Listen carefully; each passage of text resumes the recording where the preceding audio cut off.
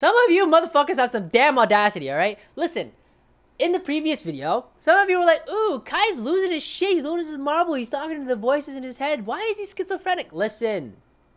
First off, if you have schizophrenia, I hope you get treated for that. It's not a terrible thing if you have it. Mental illnesses affect everybody differently, okay? They're not a bad thing to have. Second off, how fucking dare you, alright? Let me be clear. I'm not schizophrenic. I'm Japanese. So here we are once again inside of a dish soap VOD. Now I know the last video was about dish soap. I'm aware, but listen, dude, this guy's fucking killing it. He's not only was he the first to hit Masters, he's already hit GM. He's now sitting at 250 LP at the time of recording this video. We gotta watch how this guy plays, man. Like, what? Like, okay, he's like the Magnus Carlsen of TFT right now. He's just killing it. Absolutely decimating the competition. So, like, we have to watch and see what rank 1 is doing, see if there's anything that we can learn. And in this one in particular, I think there's going to be some really interesting stuff to talk about near the end game that I think a lot of players are struggling with during this set. But, obviously, we'll talk about that when we get there.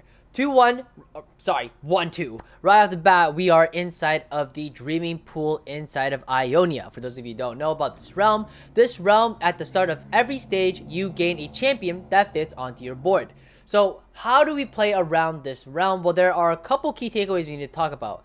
In Dreaming Pool in particular, the way that the game decides what units fit on your board is based off your active traits. It may be based off of the inactive ones too, but from what I understand, it's based off your active traits, and it works very, very similar to hero augment mechanics back in set 8. And the way that you would tailor your board is that you would try to keep the active traits of whatever unit that you'd actually want on your board. That way, once the beginning of the next stage happens, you get that unit that you want. Here, he has 3 challenger on his board, so it's very likely he gets a challenger, and it might be possible for him to get that last unit that he needs in order to fit 4 challenger onto his board. In this case, it's the Samira, and he'll be really set with a very, very strong opener. For our augments, I should probably talk about this a little bit. It's pretty clear that it's just Combat Caster. I didn't actually see what he rerolled here. We can just rewind it a little bit, but, I mean, Metabolic and Parting Gifts, I mean, come on, it's always Combat Caster here, right? It's pretty clearly Combat Caster. We take this every time. You could take Zon Crest if you wanted to. Currently, though, as much as I love Zon, and I am a huge Zon stan, it's just not that strong at the moment. It needs a little bit of buffing. It requires a lot of finesse. It needs a lot of high rolling, at least right now. So, trying to hit that Zon Crest holder early game, really hard to play around. Maybe around 42, Zon Crest stats might actually be better.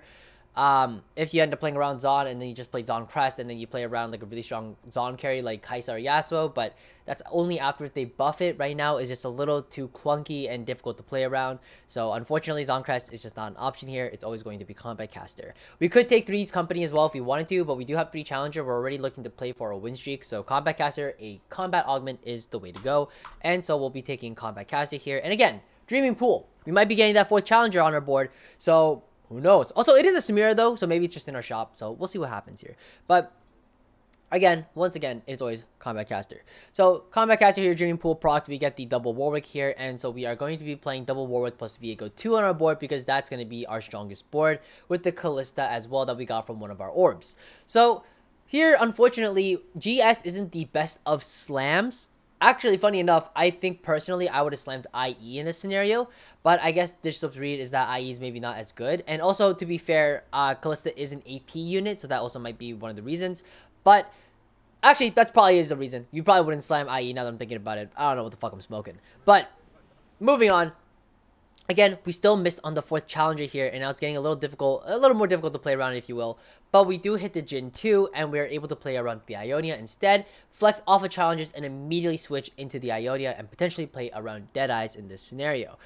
Really, really great. Unfortunately, this GS slam makes a little less sense now because IE would have been better in this scenario now, for sure. It is what it is. We were playing our strongest board, and it was very unlikely for us to just like pivot so quickly like the way that we did. We bought 4 units from our shop from that round, for God's sake.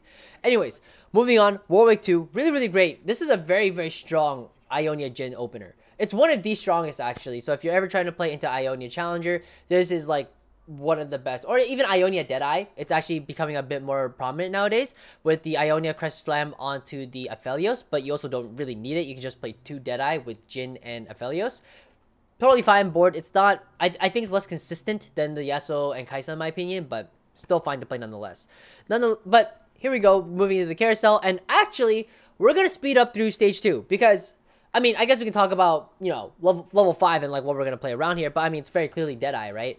So, gonna quickly fast forward here. Picks up the chain, yada, yada, yada. It's just the best thing that you can take here.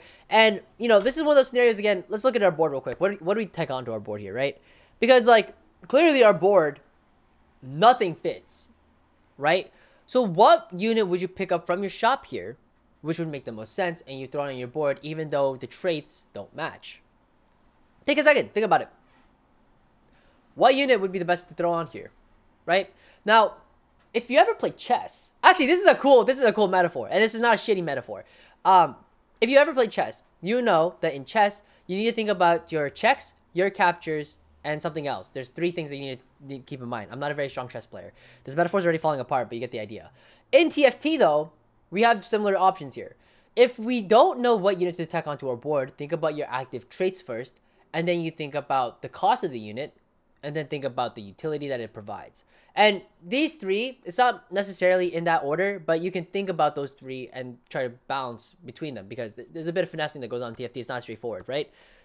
Also, by the way, that chess thing, if you know the 3, let me know. It's checks, captures, and something else. Anyways, first off, let's talk about the costs, right? We have Rek'Sai, Darius, and Garen available to us right now in our shops, right? 3 cost-wise, out of these 3, you could probably pick up whatever. Like, honestly, you could probably just pick up whatever, right? And there's nothing in here that screams like, oh, it's technically a bit stronger than the other out of the 3s, right?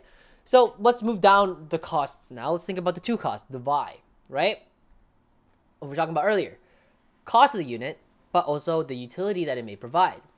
And out of all of these units, Vi actually provides Armor Shred. So even though Vi is a slightly weaker unit in terms of cost, she does provide a bit more utility with the Armor Shred, and that actually is probably the correct choice here in order to spike our board the hardest, even though, yes, the traits don't align. And as we will see here, Dish Soap, please don't fail me, yep, plays the Vi for the Armor Shred. It's so funny because I'm just like critically thinking about it, and I'm hoping that he just makes the right decision, because I actually didn't write in my notes whether or not he picked up the Vi in this spot, but good. I mean, he's rank 1 for a reason, right? Awesome. I mean, maybe he just picks up something else and his read is that one of those units is just overpowered, but I mean, there's no way, right? There's no way. Anyways, moving on, and again, we're going to speed through all of the rest of stage 2, because again, there's not much really else to talk about. If we hit that, or whatchamacallit, if we hit the Deadeye, we would play it in the spot, but again, we don't. But we do pick up a Zed, which is another Ionia unit, but again, Zed doesn't really benefit too much out of the Ionia. He's actually one of the worst Ionia units, unless you're playing him for a reroll comp. So we are keeping this Vi on our board for the Armor Sunder. Going into the Krugs now, what's our game plan, right? We're playing around Jhin. Maybe we play around Yasuo. Maybe we play around Kai'Sa. Very straightforward. You might even go like, damn, this is kind of like the last video, right? And to that, I say suck my ass. Because quite honestly, it's not, I mean, okay, okay, look, it's kind of similar, okay? It's kind of similar. Also, by the way, just real quick, notice how he tailored his traits again. He tailored his traits for the beginning of this set. We're going to move past whatever we just talked about. Listen, it's not the same, okay? It's slightly different, and it's very different for at the very end. But we'll talk about it later, okay? Anyways, he tailored his traits again. Why? Because there's a chance that he rolls potentially a 4-cost challenger like Kai'Sa or Yasuo, which would fit really, really well into this comp here, right? In Ionia, in this realm, actually, I forgot to mention this, playing into verticals is really nice. You just get free high-tier units within your vertical tree that you're playing around. Good shit. And if you're trying to pivot, make sure that your active traits are the active traits that you actually want for whatever carry that you want. For example, if you're trying to play around Azir, you probably want that Shurima, maybe even Strategist, right, on your board. That way you can get those things online. You get those high-cost units. You might be getting, like, that Akshan, but maybe you get that Azir later on, you know? Who knows? I don't know if the cost of the units is, like, the same across the board. Like, if you always will get a 3-cost at 3-1, I think you probably do. I've played in this realm a handful of times, but I don't have it in my notes. So if somebody could let me know in the comments, that would be pretty fucking pog. Moving on, 3-2. Young, Wild, and Free, Pandora's Bench, Late Game Specialist. We are clearly re-rolling, like, Pandora's Late Game Specialist. But what about Young, Wild, and Free? Young, Wild, and Free is really interesting. This augment is really nice and really awkward for a couple of reasons. It's really nice because if you're win streaking, it's very difficult to get the components that you're looking for. So you might want to take it if you're win streaking, because that way you're able to grab whatever components that you need off carousel and not worry too much about it. The problem though is that if you are win streaking, you aren't deriving power out of your silver augment. So in that regard, it might not be as good. And as we can see with Dish Soap, if we just scroll back a little bit here, he's on a 4 win streak here, right? So we really want to make sure that we try to play for our win streak here. So even if some of you are thinking like, oh yeah, Young, Wild, and Free is like a really nice augment, like we definitely should be playing it, right? Even if we look at the stats, some of you might be going, oh, the stats are crazy on it, right? Like if we just look, right, Young, Wild, and Free, it's averaging a 4 point. It averages. It's really poor at 2-1, by the way, but it's really good at 3-2. It's averaging a 4.14. It's really, really nice. So stats wise, it's actually really nice here. And if we low roll on the late game specialist and the Pandora's rerolls, then it's very acceptable to be taking it in this spot, even if it isn't the best choice that we were given, right? But as we're seeing here, we're giving Unified Resistance and Indomitable Will. Indomitable Will, I just don't think it's a very good augment in general. It requires a bit of finesse to be able to work really well into it. Also, the stats don't really like it, on top of the fact that, like, you need that takedown in order to get CC immunity, but usually that CC immunity is what enables you to get takedowns. So it's, you know, not sure if it's really that good. Unified Resistance, though, really strong augment, really, really great. Gives your whole team a buff because we're playing it at level 6 here, right? Really, really solid. Also, it's a combat augment. So actually, Young, Wild, and Free, we'd probably want to reroll here and probably think about playing Unified Resistance here. And here we're giving Healing Orbs instead as an option. Now, you could argue that this is a stats angle. Because what I mean by stats angle, it's like, hey, you have 2 very good options here. At this point, just pick which one's better based off the stats. But there's actually a correct option between the two. It's like between Healing Orbs and Unified Resistance, you actually have a really good, you have a significantly better choice, right? Let's just talk about the stats real quick because they're very comparable, they're very close. Healing Orbs at 3.2, the great version 4.27, really solid, but Unified is at 3.97. Okay, so stats wise, Unified Resistance is just looking a lot better, right? But let's think critically too. Like if we had no stats, what would we do in this spot? Like, do we still pick up Unified Resistance over Healing Orbs just because the stats say so, right? Well, let's think about it, right? Do we need the healing? Do we need the healing? What's our next in? Think about it, right? Our next in is probably going to be a challenger unit. It's probably the Samir that's on our bench at the moment. That means that out of all of our frontline units, we have the Aurelia and we have the Set and the Warwick 2, right? The Warwick 2 is the big one. Can provide a lot of utility for having a lot of HP and just tank infinite if we get Healing Orbs. But the problem is that our frontline is weak as shit. Really weak. We are going to probably roll a little bit on 6 here, right? For sure. Maybe look for the Set 2. Maybe look for an Aurelia 2, right? Maybe even look for the Samira 2 or even a Callista 2, right? Our rolls are very efficient here at level 6. But our frontline right now, objectively, is weak. So we do need to fortify it. And out of everything, we already have a lot of HP. We're lacking resistances. So Healing Orb, while it may seem great in this scenario, Unified Resistance is better because we're able to fortify our frontline significantly more through more value because, again, we already have HP. HP is more effective when we have resistances to add and stack on top of it, right? So that's why in this spot, Unified Resistance is better. And again, stats would have told you that as well, but again, it's important to think critically about this scenario because let's say our Warwick had I don't know, a fucking Bramble and Declaw. Much better to be taking Healing Orb in this scenario, actually. It would actually be, like, really, really good. I don't know if it's much better, but it's definitely better. But yes. So here, unfortunately, though, we do not roll very much here because we ran out of time. But also on top of that, we're actually kind of poor. I do believe we may have leveled to 6 at 3-1 instead of 3-2, and that's because we wanted to preserve our streak. I don't remember, but that is probably the case here. And as we can see here, unfortunately, we do lose our streak. And you can see here that, like, he doesn't even break down under 30.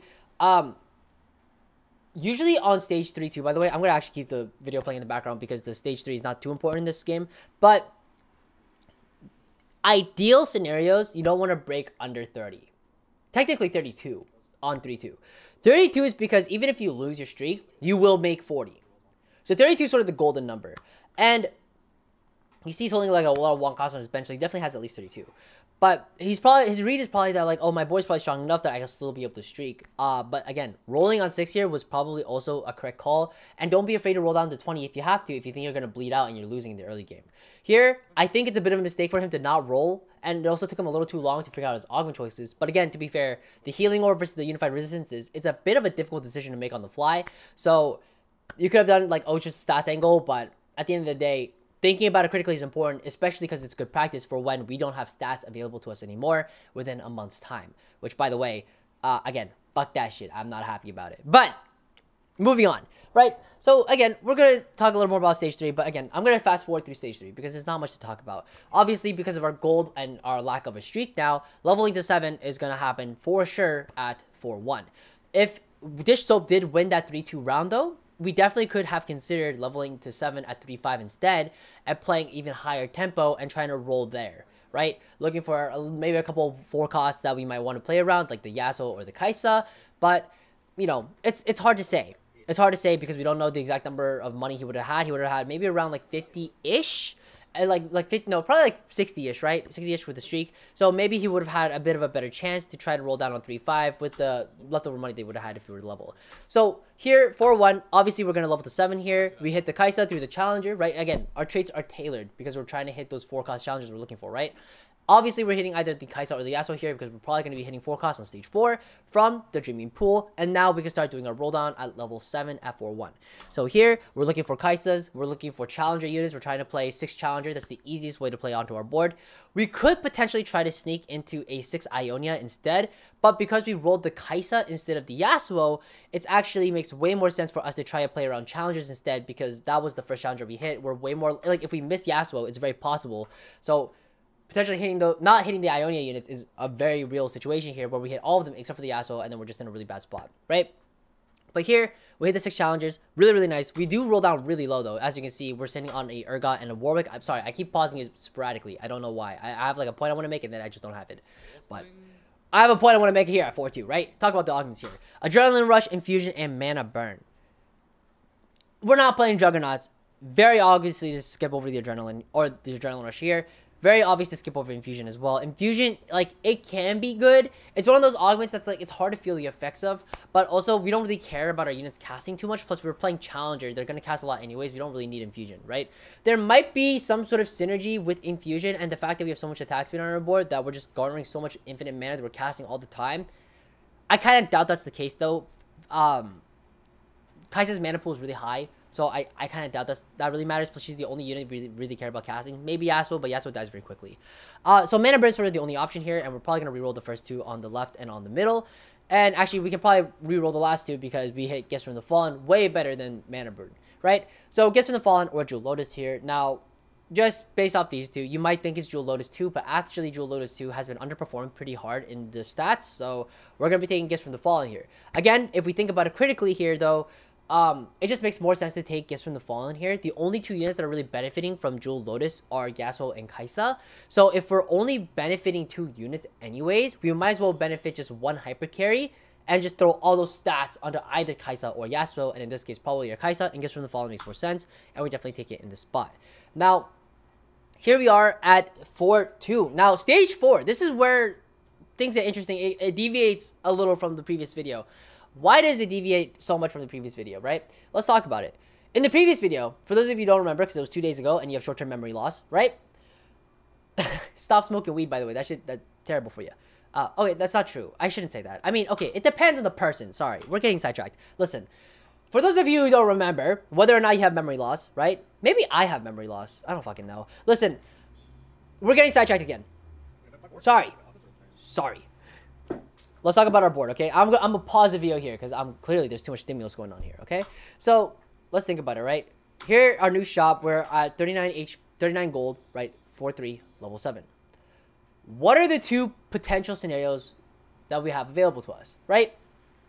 We can either go level 8, try to go level 8 and roll for our units. Or we can stay level 7 and try to roll for our units, right?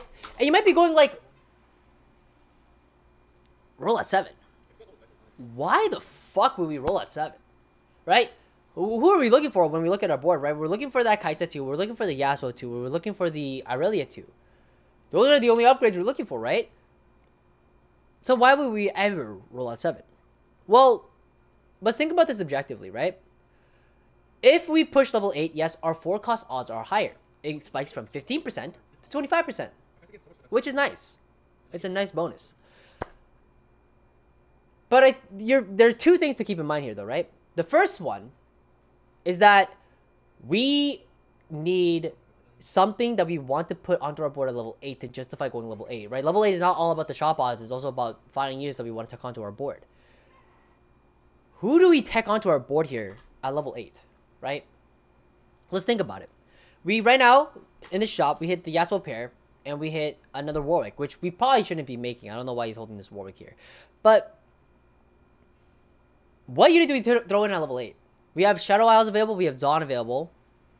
Our Zon, by the way, the chem mod, was not very good. I believe it was Exoskeleton. No, it wasn't even Exoskeleton. I think it was like the exploding one. I forget the name of it. Not very good. Not very useful in this scenario. So we're not playing Zon. Also, there's no Zon unit that you really want on our board. And Shadow Isles, it's really only Senna. Even then, Senna only benefits the whole team. But that's just, she'll always benefit the whole team. So, there's not really a good unit to put on our board at level 8, right? Besides the legendary, maybe Heimerdinger. Very expensive, though. So what are we going to do here? What are we going to do here, right? We're going to start rolling here. Rolling. We just hit 50 econ. Why aren't we slow rolling, right? Doesn't this seem like a bit of a wasted opportunity here? Aren't our rolls pretty inefficient here? No. That's actually not. So here we hit the Yasuo 2. You might be going, oh, well, he's just a dirty high roll. He just happened to find the Yasuo 2 here. He wouldn't have found Yasuo 2 here if he didn't decide to roll in the spot. And a lot of players would actually decide not to roll in this spot. The reason why he rolls here is because he understands that his level 8 is shit. Nothing good to tech onto our board. Senna is the only good option, and it's not even guaranteed we're going to hit the Senna. So, clearly, we have to be rolling on 7, because our cap for our board with 6 Challenger is at level 7. Now, you could argue he should also be holding the Callistus for a potential Callista 3, and that's actually a fair point to make. And in fact, you can even argue that's a bit of a misjudgment to be holding the Warwicks here when we're not even looking for the Warwick 3, and we've skipped over upgrading them. We've already decided that it's not worth our time, right? So, what are we rolling for at 7? We're rolling for, should be rolling for actually the Callistus. I think it's okay to hold them in this scenario. It's clearly unitemized, and we need to itemize our Yasuo next. So, you could argue that it's not okay, and quite honestly, after talking it out, it's probably not okay to hold the Callistus. But don't hold the Warwicks either if it increases your econ, right? We're rolling for the Kaisas, obviously, but we're also rolling for the Shen 2 to tech off our set. And you might be thinking, like, hey, like, if we tech off our set, we lose the Juggernaut buff, right? Well, Juggernaut doesn't fucking matter, right? And in fact, as we see again, we are tailoring our board here again. Now, this is the part where Deshstov actually does make a misplay here. He tailors his board here, which is great. But in this set in particular, which you may have forgotten, there is no 5-cost Challenger in this set. And we are probably getting a 5-cost on stage 5 from the Dreaming Pool. So this is actually a mistake. And what he fails to realize is that we are going to hit the Senna no matter what from the Dreaming Pool. Because we have nothing but Challengers and Shadow Isles, we're getting Senna. So what he should have done here, instead of rolling in the spot, is that he could have actually tried to push level 8 in like a round or two, and then start rolling then for the other Kaisa, for the other Shen 2, because he already has his level 8 unit that he can take into on his board. Here, he decides to roll here at 7 though, because I think for him, he thinks that his board is just too weak at this point. So without the Kaisa 2, it's very unlikely for him to be able to stabilize, and he'll start drastically losing HP here, right? And so you can argue this may be a mistake or may not be, right? This is a tough decision to make. You could go level 8 here if you thought about the Dream Pool thinking, okay, I'm going to hit the Senna no matter what, right?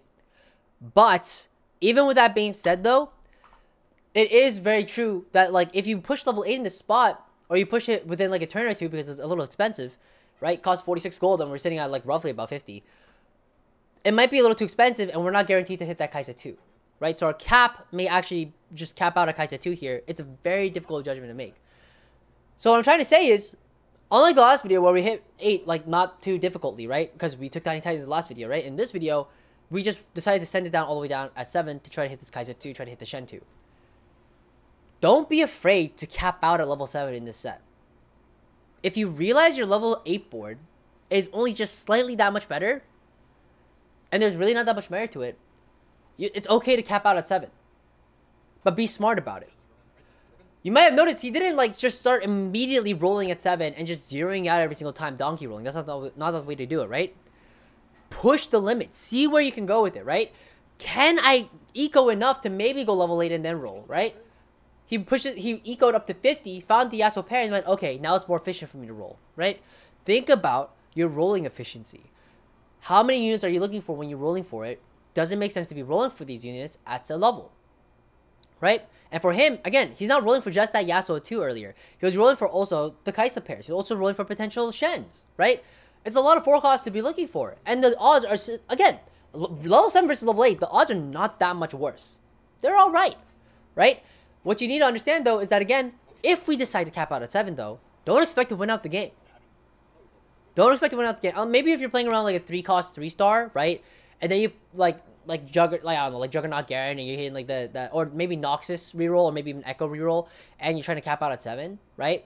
Sure, fine, because you're hitting like infinite 3-stars, sure. But if you're playing like a vertical, or not a vertical even, but if you're playing just like a standard board, I mean, we are playing into a vertical in this scenario though. If you decide to cap out at 7, don't expect to win out the game. Once Dish Soap rolled at 5-1, and he decided that I'm going to roll down and try to hit the Kaisa 2, try to hit the Shen 2, right? He said in his head, I'm not playing for first. I am playing for top 4. And if he goes top 4 in this game, that is a dub.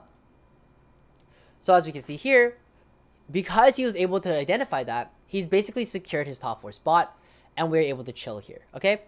The 1st or 8th play would have probably been to play for level 8 and then roll down afterwards. But we also have to keep in mind the tempo of the lobby and how strong people's boards are just in general, right? Solus here, he's level 9 here with an Aphelios 2 and just a very strong board in general, right? I mean, our Yasuo's doing Yasuo thing, so it was like, it's actually pretty close. We actually win, which is kind of crazy here, right? We shouldn't be winning in this spot. But Solus is basically going to try to win out, or at least like secure a really, really strong board to win out at least his top 4. His HP is just too low for him to win out. It's really unlikely. But again, we decided that, hey, we're going to try to get a top 4, and that is still a dub. Like, don't be dissatisfied with top 4s. Going 4th, going 3rd, that's still a win.